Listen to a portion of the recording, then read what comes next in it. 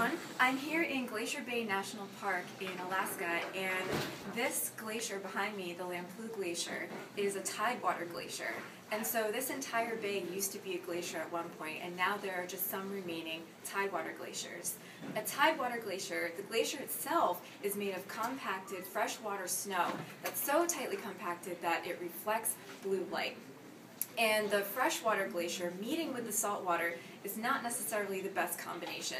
So when that saltwater starts to interact with the freshwater glacier, it actually lowers the freezing point of the glacier itself, causing it to melt and retreat faster.